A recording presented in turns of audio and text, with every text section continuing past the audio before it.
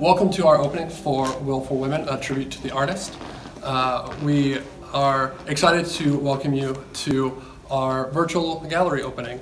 This isn't the way we normally run things, but we're just so excited to be here with you however we can.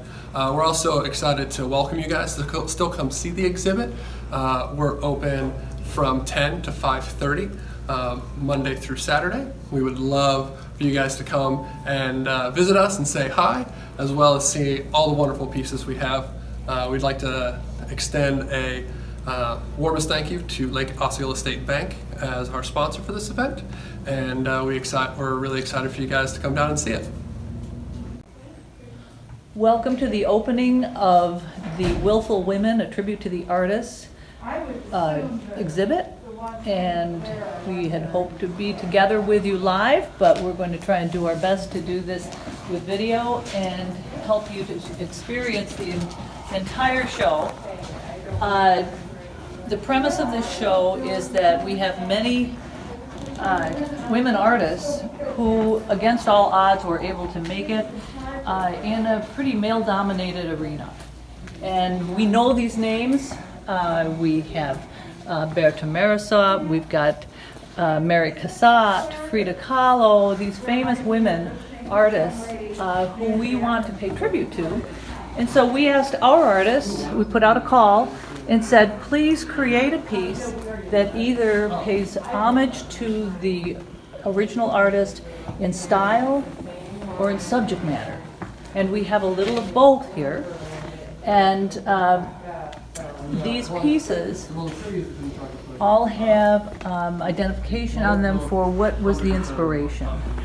And so, for instance, this one of Marlisa's is a Georgia O'Keeffe inspiration, and you can see that on the wall panel with it. And then we have Joanne Klubinsky, who's actually paying homage to two artists. And all kinds of different media too. We have origami, we have fiber art, we have paintings, we have drawings. So it's a really nice cross-section of the various pieces that pay tribute to these women artists. So, I just don't think it might not be up yet. Maybe? I can ask. Do they just go up down the main street, or? No, there are 106 so I think there's 106 banner. And we encourage you to come in and see these works in person during the week. We're open 6 days a week from 10 until 5:30. And when you come, you can easily social distance because we rarely have a crowd, but we have had a steady stream of people coming through. Each month this past year, we've been paying tribute to the amazing women of Mecosta County. And each time that we've honored a woman tied to one of the exhibits, it's been tied thematically. And so this time it was just fitting that we would choose an amazing artist, and that would be Rita Mae Miller.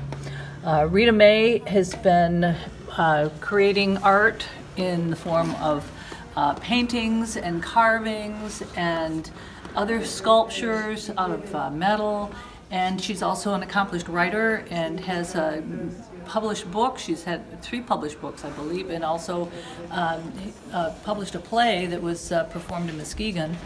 She has been creating work all over the state and has been exhibiting, and she will be turning 90 next month. And so I had a really nice letter from her eldest child, who lives in Texas, who talked about growing up in this house with all of this art going on. And it was so nice because he said, I'd always tell my friends that I grew up among the wood chips, and described the fact that neighbors were well aware of Rita Mae's talents and would bring them trees, which would get cured in the barn, and then once the tree could be used for carving, she said she would have to stare at it for a while to see what was going to emerge. And so here we have 4 carvings, really, And this is just a small sampling of her work. And while we look at some of her paintings here, I want to read just one of her poems. We have 5 of them on display here. This is called Moon Mare. My unfed chickens crowd this midnight yard. Pale ghosts roosting on rails and trees on the mower. What can I say? Ladies and gentlemen, I'm sorry. It's been a very strange day. Down from perches, a circle they form in spangled shadows of sycamore. 2 giant roosters with fierce red lobes bind my hands with chicken wire, and the chickens weave heads up, heads down, ruffle and skip, faster and faster in frenzied dance. The moon is drawn down in a barnyard mesh.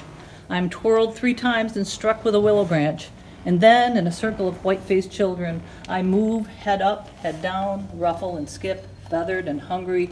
I move red-combed in the moon-dimmed yard.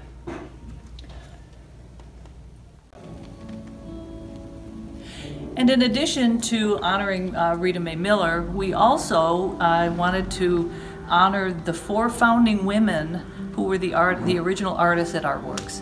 And we are happy to pay tribute to Kathleen Vandemark, to Kim Nichols, to Carrie Weiss, and to Kristen Ettinger. We pay tribute to them for their successes as artists, but also for their vision that has become the artworks that we know today, a place where local artists can share their work. Hi everyone, my name is Rachel Folk. I am professor of art history at Ferris State University, and I'm also a member of the Artworks Board. And it's my honor to serve as the juror for our current exhibition, Willful Women, a tribute to the artists. Overall, I was really impressed by this exhibition. When I walked in, I got a sense of the various artists that we were paying tribute to in the exhibition, borrowing perhaps a little bit of their style or their approach or their subject matter. But what I really loved about this show is all of the works on display are unique and individual works of art. They express something new. So while they pay tribute to trailblazing women artists, they are also their own expressions, their own original artworks. It was difficult for me to pick my top 2, but that was the task at hand. So I want to share with you what I ended up being most drawn to. My second choice, my number 2, was by Barb Bazan, Jessica with Her Peets. It is a tribute to Frida Kahlo, and in particular Frida Kahlo's self-portrait with monkeys. And that was obvious right away that we've got some Kahlo inspiration here. So her style and her approach is captured, but I loved that this was such a personal piece. The sitter's name is Jessica, and I want to get to know Jessica as I look at this work of art. She seems interesting. She's got, I just want to know what she's thinking. She's got an interesting expression. She has tattoos. She has a cool dress on. What is she thinking? What is her story? And then she's surrounded by cats, these black and white cats who are also looking out at the viewer. And I kind of want to know what they're thinking. There's a sense of seriousness and intensity to the work of art, but it also has a sense of whimsy. These pets, these animals, there's a little bird in the tree. I want to know who they are and what they mean to Jessica. A lot of symbols. I saw an apple. I saw a computer mouse. I'm just kind of wondering, I could speculate, but kind of wondering what those mean in this particular painting. And in that way, I thought it was a great tribute to the approach and style of Frida Kahlo, who was an intensely personal painter. And this work of art itself is very personal, makes me want to learn more about our sitter, Jessica. I want to sit down with her, get to know her, and get to know those cats. My first choice ended up being Summertime on the River by Linda Stephen, which is a tribute to Mary Cassatt's Summertime and some of her other river paintings. So Mary Cassatt was an American artist who worked with the Impressionists in Europe. And this was a really interesting piece by Linda Stephen because it's not a painting. It is in fact made of folded and shaped Japanese washi papers. So we are taking, or Linda Stephen, our artist, was taking a painting, but executing it in a different medium, executing her tribute anyway, in a different medium. And I think the choice of the Japanese papers was just so interesting to me because, as Linda Stephen says in her artist statement, Mary Cassatt herself was very interested in Japanese art that she got to know primarily through Japanese prints. So I loved the connection to various sources of inspiration that went into the creation of this original work by Linda Stephen. It gives depth and life in another medium. I get a sense of Mary Cassatt, but it is, of course, its own work. It's small. It's one of the smaller pieces in the show, but I have to say it really immediately pulled me in with its color, with its texture, with its shape, with its depth. And for all of those reasons, Summertime is my top choice in a very interesting and exciting exhibition at Artworks. So congratulations to all of our artists. I hope everyone gets a chance to see the show in person. Thank you. Hello, my name is Linda Stephen, S-T-E-P-H-E-N, and I am a paper artist, and I grew up in Big Rapids, and I graduated from Big Rapids High School, and I'm so excited to be part of the Willful Women exhibit, a tribute to the artists. For my artist, I chose American Impressionist Mary Cassatt. What I love about her work is she did many scenes of people having fun outside, which is actually a theme that is one of my favorite in my works, like this scene of a corn maze in the fall.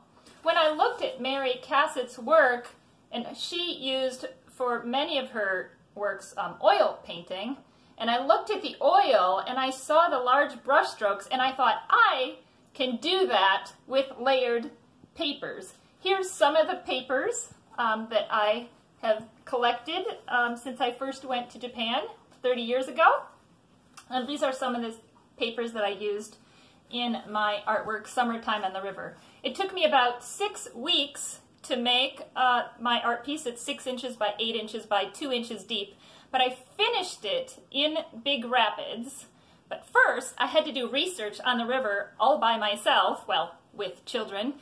And I went tubing, and I was floating in the tube past Michigan River, past Michigan Bridge, where it's a little bit quiet. I could see the far shore. I could see the sunlight on the water. So the same perspective as that scene. And then I went home, and I finished the water reflections for the art piece. So the goal of my art is to have viewers appreciate the beauty in the details around them and to celebrate their part in the world. My name is Barb Bazan, and I chose to do Frida Kahlo as my piece because I like to use my symbols and archetypes in my pieces that to represent my opinions and my personal voice, just like she did. And it's kind of a challenging thing to do because you really are putting yourself out there for folks. And oftentimes myself, I don't even know what some of the symbols mean.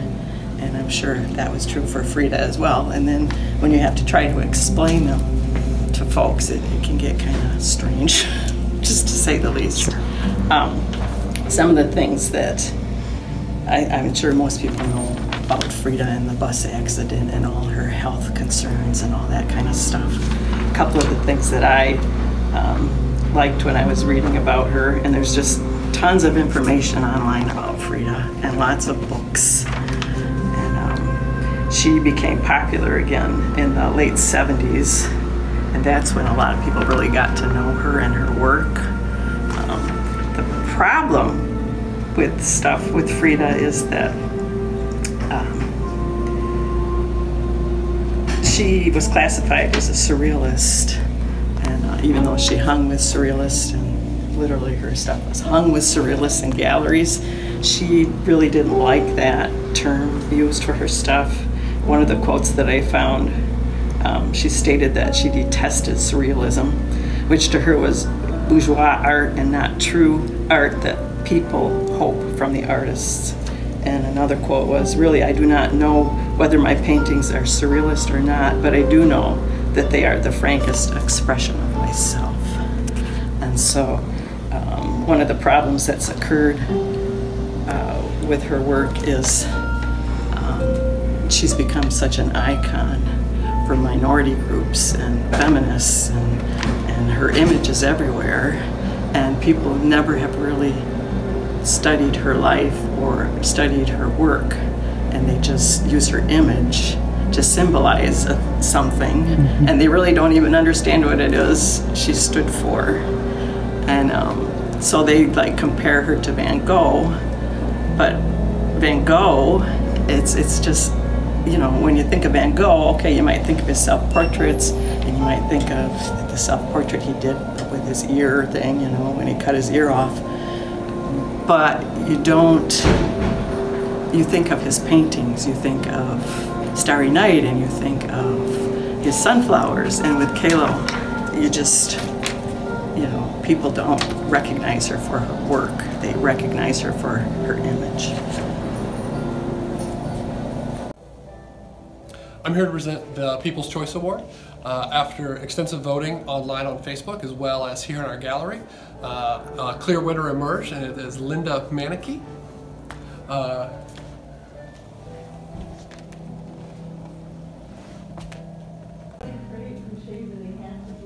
Hi, I'm Linda Manicky, and I'm very proud to be part of this tribute to Willful Women. I chose Georgia O'Keeffe. She's most well known for her large flowers, but I loved her paintings of the West. In her later years, she went to New Mexico, and I'm very familiar with New Mexico, so that's why I chose her work based on two of her paintings, and then I added a few of my own touches to it. Welcome to our downstairs gallery show, which is Views and Perspectives, and sponsored by Lake Osceola State Bank. And we are really happy to be able to have two of our favorite artists together in a show, Margot Berkey and Marlise Manning. And I'm just going to turn it over to them so they can tell you about their collaboration.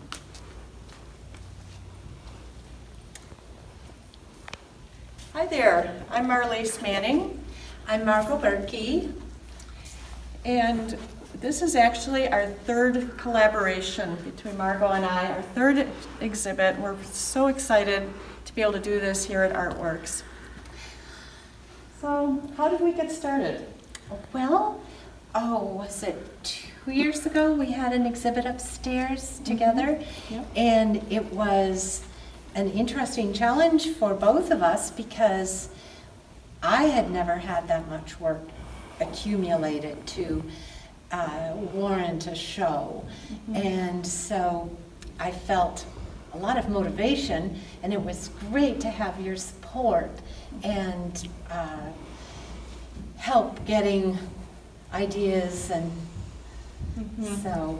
I feel the same way. It was wonderful having somebody to lean on a little bit and bounce ideas off of, and share the excitement, and definitely the moral support, because it was a scary thing to put ourselves out there and, you know, show all of our work. It's kind of a very revealing, personal. Yes, very personal. Yeah. Yes, yes.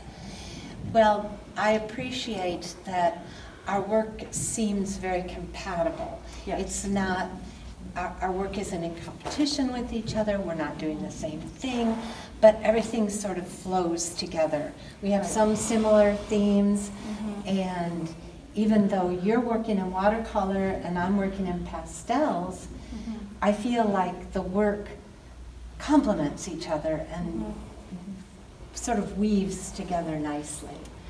I agree. And I think we both really appreciate the rural character of the area we live in. And so you'll your work with the grain elevators, and of course I love grain elevators too. You've depicted so many grain elevators in such a beautiful way. Well, thank you. And I feel that way about your water pieces. I love the shorelines, and that fish town is, well, that's my favorite. Oh, thank you. So anyway, we just are actually doing our third show here together, and we started an exhibit at the 515 Gallery in Clare, and unfortunately COVID shut that down about a week after it started. Yeah. And so it's wonderful to be able to, pick up where we left off, so to speak, here at Artworks. Move it over here with a lot of new work. Yes, because we were busy during the shutdown. Yes, yes. We did a lot of painting and drawing. Yes. So that's how we got started. Hi, I'm Marlise Manning. I'm a watercolor artist here at Artworks, and I'd just like to talk a little bit about one of my favorite pieces that is in our Views and Perspectives show in the lower gallery at Artworks, and it's called Did He Know It Was the Last Time? I painted this actually from a photograph that the photographer gave me permission to use, and it was just such an arresting photograph to me because it just had so much of a story to tell. Like, there's so much emotion in it when I look at it. To me, it depicts kind of the end of an era. It looks to me like the farmer hung up his coat, he has a couple of cast-off shoes at the bottom, and he walked away, and that was the end of his farming career. And since then, boards have fallen down out of the top of the barn, and nothing has changed since he walked out of the barn. So I think it's sort of a poignant story, and the colors and the muted colors kind of give that emotion of history. And of course, I have a little bit of red. We talked about red in a few other videos, and that just kind of gives it a little bit more interest, a little bit more pop in terms of artistic qualities of the actual painting. Thank you. Hello, I'm Margot Berkey, and I'm pleased to share my pastel landscapes with you. I was listening to Marlise, and one of her remarks was about focusing on a theme. And you can see this wall here is the theme of grain elevators. And you may ask what drew me to the grain elevators, and primarily for me, it is lines, angles, and shapes.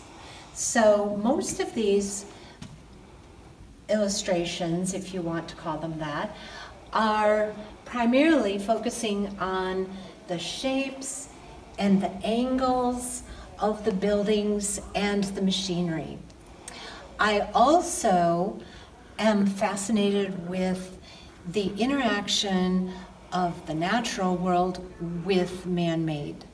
So you will see most of these have a landscape aspect. So there's generally clouds and sky and greenery, with the exception of, there's a winter one here.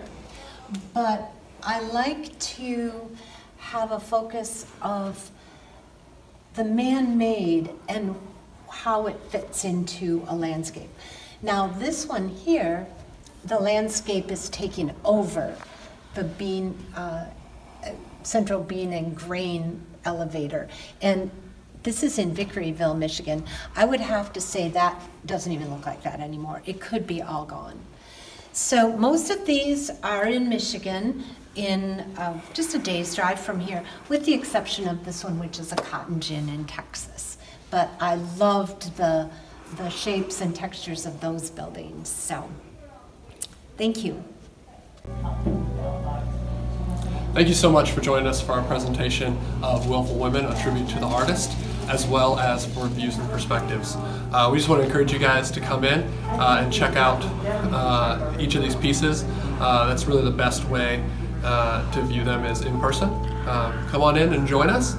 We'd love to have you here at Artworks, where we're bringing art to life. What else?